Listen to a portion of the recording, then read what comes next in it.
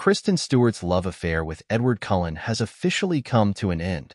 The actress who spent 5 movies as clumsy YA heroine Bella Swan in the Twilight saga is far from enamored with the sparkling vampire at the center of the franchise. But she still holds a soft spot for his beloved Bella. Let's talk about Bella for a second. Podcast host Amanda Hirsch prompted Stewart on a recent episode of Not Skinny But Not Fat. Do we not like her in retrospect? Do we not like her? Stewart asked, surprised. Whoa. Hey, you better be careful. I don't know if you can tell who you're talking to right now. Hirsch then points out that Bella was a little desperate to be with Robert Pattinson's sparkling vampire and perhaps too willing to change her life, i.e. switch to an all-blood diet, for his sake. While Stewart doesn't disagree with those points, she quickly jumps to Bella's defense. Yeah, but he was trying to sort of control whether or not she made choices for herself, Stewart argued, adding, I would have broken up with him immediately.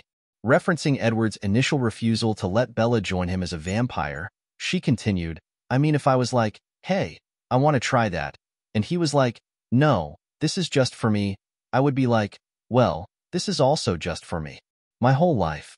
Without you.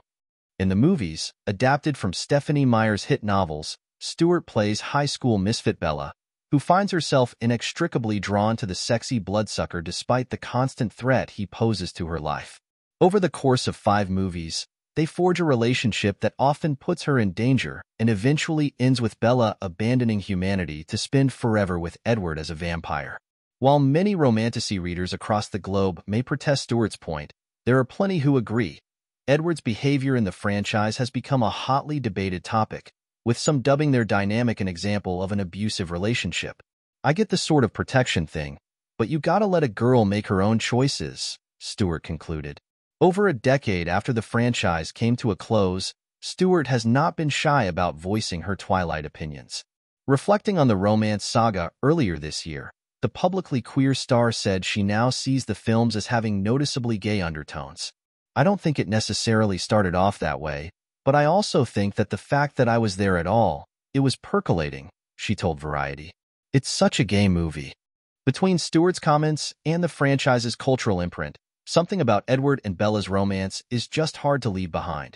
Just ask Lionsgate, the studio behind the blockbuster film series that is currently in the process of bringing the love story back to screens as a television show. In the meantime, Stewart explores yet another complex relationship dynamic in her new romantic thriller, Love Lies Bleeding.